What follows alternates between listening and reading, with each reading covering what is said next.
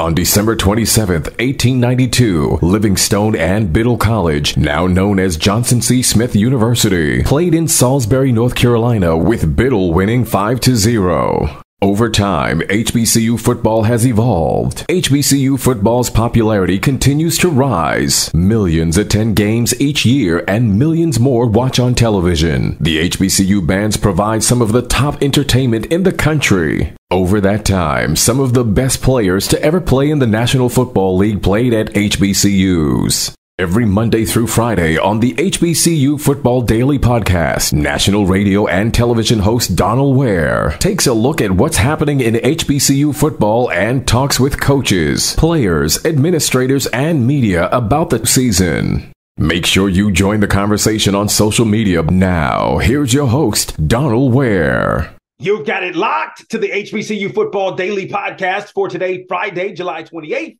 I'm Donal Ware. Wait for it. It's Friday. Hope you've enjoyed the HBCU Football Daily Podcast in week one as we take a look, mostly preview this week, the HBCU football season. And with that being said, just a week ago, I was in Norfolk for the MEAC Media Day. It had been since 2019 since I had been to the MEAC Media Day. And it was just, again, much like the SWAC, some good camaraderie with some fellow media members.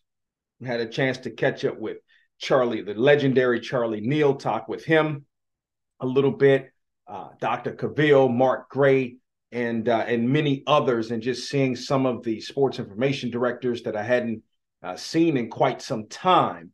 It just felt really, really good to be back at MEAC Media Day. Now, of course, when you think about MEAC Media Day, and I talked about the SWAC and its Media Day, I mean, there's not as many media members in Norfolk covering the respective schools. There are 6 MEAC teams. Nonetheless, still a lot of information to be gotten from the 6 coaches and the 2 players for each institution. And so it was a really good time. As a matter of fact, things kicked off with the MEAC Men's Empowerment Breakfast. The speaker there was Antoine Bethea, who played his collegiate ball at Howard and played 13 seasons in the National Football League, mostly with the Indianapolis Colts, who originally drafted him in 2006 in the 6th round out of Howard. He also played with the San Francisco 49ers and the New York Giants. And a quick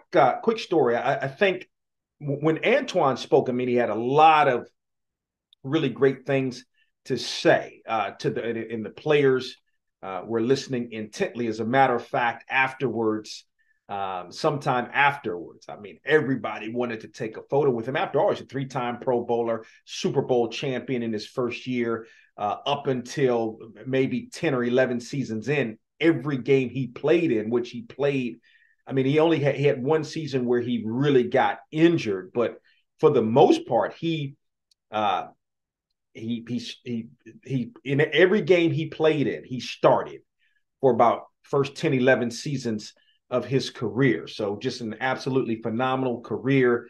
He came on BOXTOROW back in 2006, 2 weeks before the NFL draft. As a matter of fact, that year, that was the first year that we had as guests players that had an opportunity to be drafted into the National Football League. And I think that year there were 3 players from HBCUs, may have been more, but 3 that I can think about.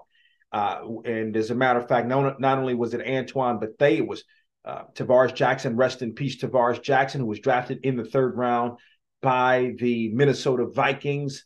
Of course, went on to win a Super Bowl with the Seattle Seahawks. There was Jason Hatcher, who was drafted, I can't remember the round, 2nd, 3rd, or 4th round by the Cowboys out of Grambling, and went on to have a very nice career with the Cowboys and then in the then Washington Redskins. And there was Bruce Eugene. You talk about one of the great quarterbacks, not only in HBCU history, but from a prolific standpoint, also one of the great quarterbacks in Division I AA or FCS history as well. Talk with all of those guys I think Antoine was first up. And so over the years, really had a chance to catch up with Antoine. Mostly always come on Box to Row. We would talk. As a matter of fact, I can remember his first year in the league, again, a starter playing the strong safety position. And I covered the Super Bowl, Super Bowl 41. It was in Miami, so we were there the whole week. Did Box to Row on Radio Row. It was absolutely fantastic, and really had a chance to cover the Colts because the Colts had three HBCU players: Antoine Bethea, Robert Mathis, one of the greats of all time. As a matter of fact, in ranking the top. I had a chance for USA Today asked me back in 2019 to rank the top 100 National Football League players who played at HBCUs. And certainly Antoine was on my list of the top 100. So was Robert Mathis for that matter. But then also Nick Harper, who played. You think about Mathis, he played at Alabama A&M when Alabama A&M was in the SIAC, covered him during that time, the Super Bowl with the Colts. And then also Nick Harper, who played at Fort Valley State as well, with the Colts winning the Super Bowl 41 that year. So that was a great time. And as a matter of fact, also Leslie Frazier, because remember, Tony Dungy was the head coach. Leslie Frazier was also, I think, assistant head coach, but defensive coordinator for that squad. He went on to, of course, become a head coach or the head coach of the Minnesota Vikings for many, many years. So it was great to be able to cover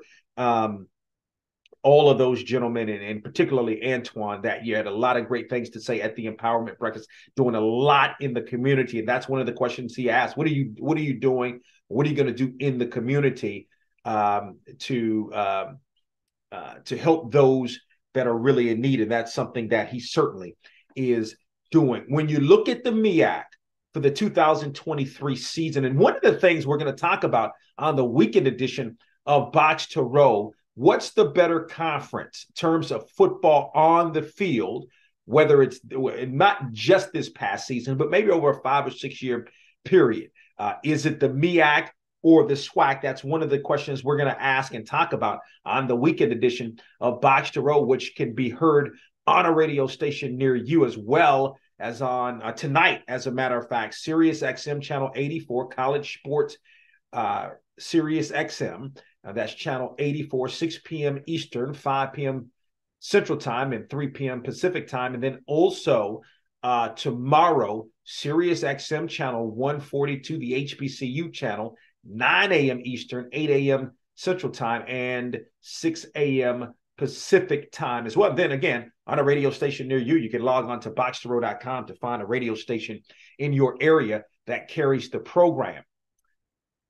Without question, North Carolina Central picked to win the MEAC. There's no surprise there.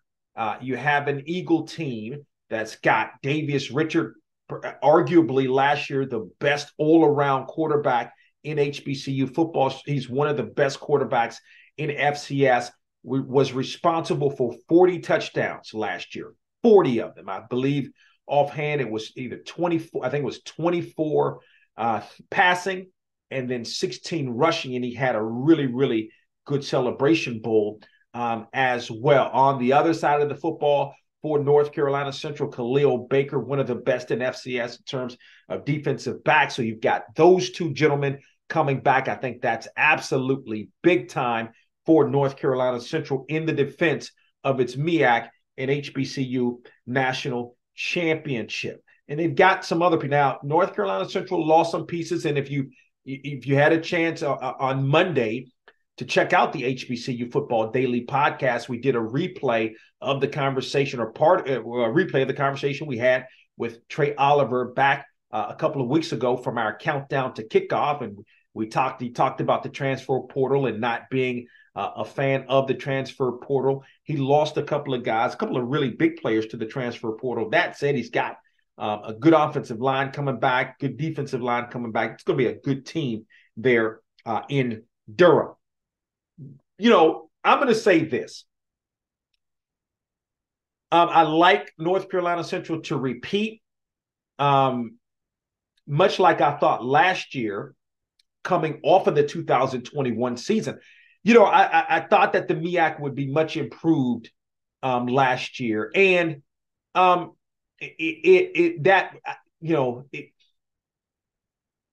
I think back, South Carolina State definitely took a step back last year. We'll talk more about that. Norfolk State, I thought, took a step back as well. We'll talk more about that.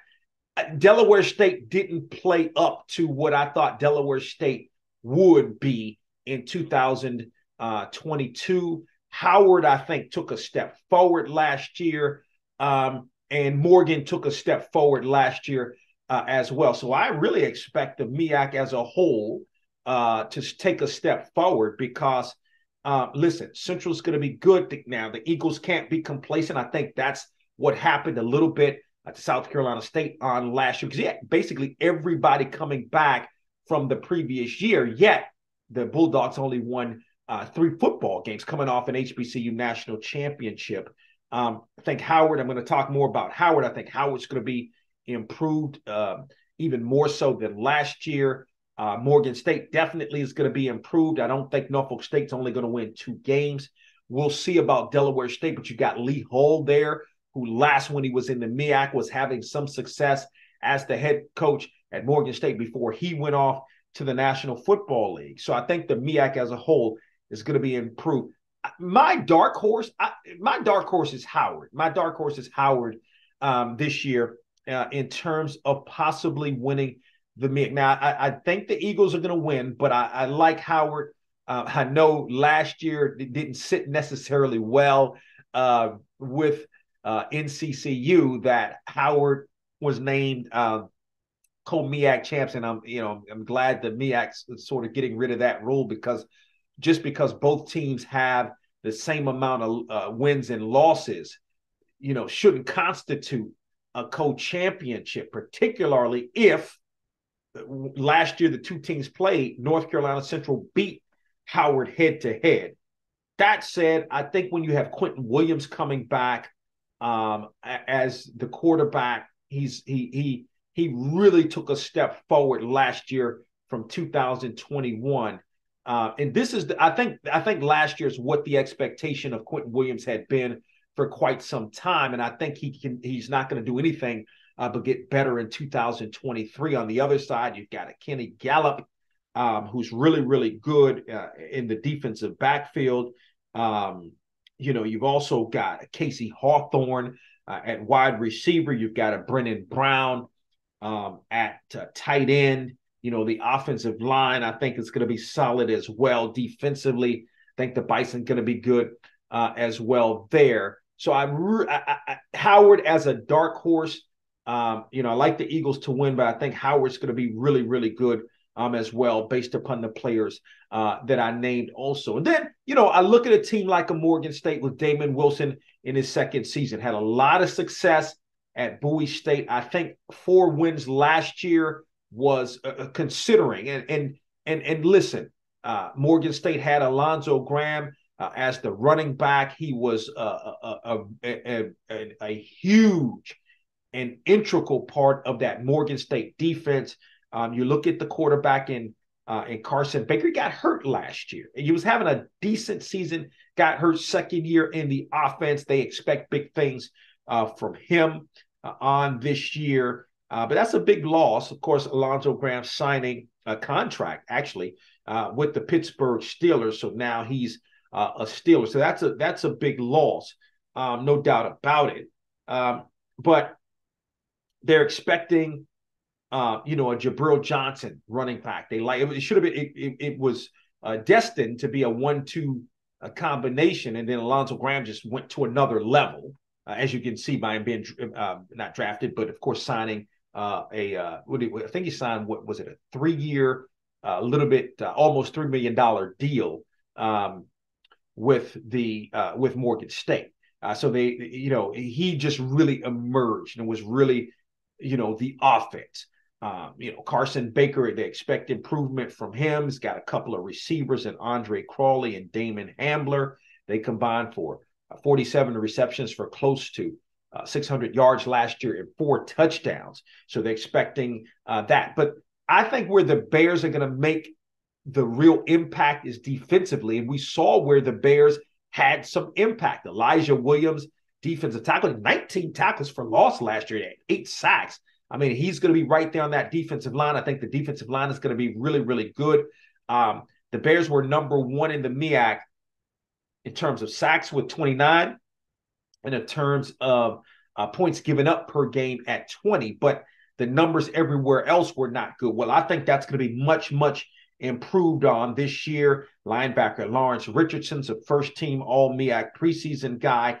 Defensive back Javion Morton in the defensive secondary as well. I think the Bears are going to be really, really strong on the defensive side of the football. Then from a special teams perspective, you've got an HBCU All-American in Keith Richardson. That's returning as a kick returner. More so had 2 touchdowns on kick return. So, I think Morgan's going to be improved this year as well. I think South Carolina State refocuses this year. Got most of the team coming back from 2021 that won, or a good part. I mean, Shaq Davis, not so much, but a good part of the team that really played well in 2000, played well really down the stretch, and then won that HBCU national championship. Returning as well, Godbolt and Green on your defensive ends. Yeah, they lose a BJ Davis, but as good a player as he was, I mean, South Carolina State really keeps linebackers. They keep good defensive. They keep good, mostly I would say in the defensive secondary. Always going to be good in the defensive secondary. I mean, if you look in the National Football League, I mean, you can make an argument the 2 top HBCU players in the National Football League, both out of South Carolina State, and Javon Hargrave, who just signed a massive deal to come from the Eagles to now San Francisco. That's going to bolster that defensive line, which was already pretty good anyway.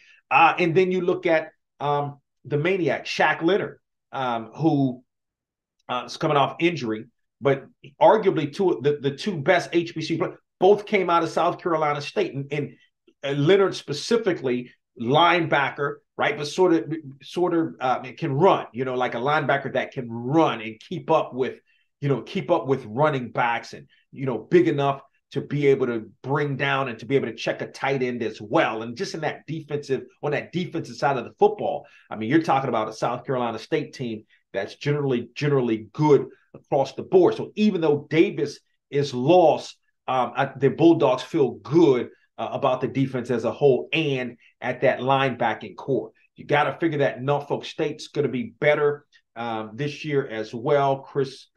Otto Coons returns as the quarterback, but it's not out of the question that Norfolk State could use a 2-quarterback system, which it did from time to time on last year as well. I was surprised, and going back to Morgan's speaking of Norfolk State, J.J. Davis didn't get a lot of touches. Now, remember, he was coming off a really good season in 2021 and a really special season back in 2019 before the pandemic. And he's now signed with Morgan State. So that's going to boost Morgan State's backfield as well. But Norfolk feels good about Jordan Lennon and Kevon King combined to rush for close to 700 yards and 4 touchdowns on last year. So I think Norfolk not going to be worse than it was last year. Delaware State had, I think, a solid season last year. Lost some guys, right? But Lee Hull comes in. He's back in the MEAC.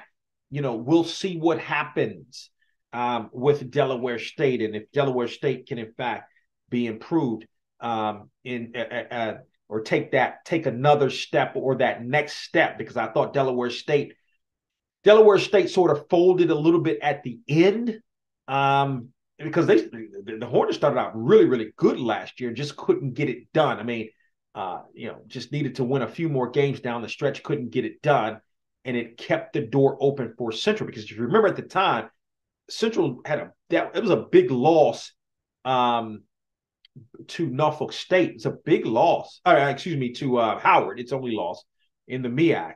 Not to Howard, South Carolina State. To South Carolina State. It was a big loss, and it just left the door open. But ultimately, the Eagles held on to get the MEAC championship. So that's a look at the MEAC. I think I said that the MEAC would be improved. I think it will, in fact, be improved this year. in 2023. So those are my thoughts on the MEAC this year as we wrap up this week's HBCU Football Daily Podcast. As always, we want you to tell a friend about the HBCU Football Daily Podcast. If you're not a subscriber to the Box to Row YouTube page, where not only we have this great HBCU Football Daily Podcast Monday through Friday here on our YouTube channel, as well as on BOXTOROW.com and iHeartMedia.com. We've got other great conversations on the Box to Row YouTube channel, so check us out.